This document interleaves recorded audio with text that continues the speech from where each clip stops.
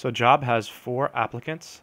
How many ways to hire 2 of them? We'll assume that it is the same job they're applying for. That's really, really important in this problem. Well, the order does not matter in this problem. So order does not matter.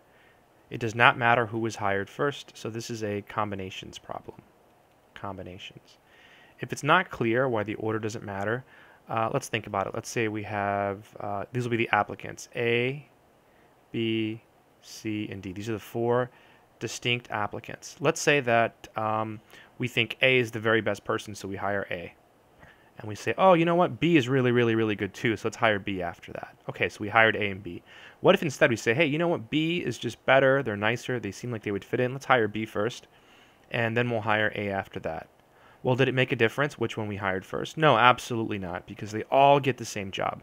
So order does not matter, so this is a combinations problem. Here, N is the total number of people, so N is 4, and we're hiring 2 people, so R is 2.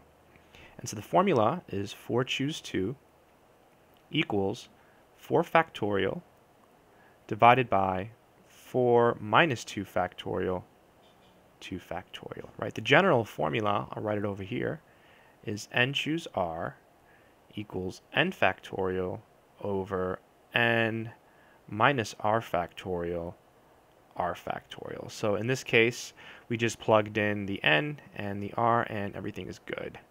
So let's keep going. 4 factorial is 24, right? It's 4 times 3 times 2 times 1. Here we get 2 factorial, which is 2. 2 factorial, which is 2, so we get 2 times 2. So we get 24 over 4, which is 6. So I think the hard part in this problem is not the computation. Many people just use calculators for this or some type of software.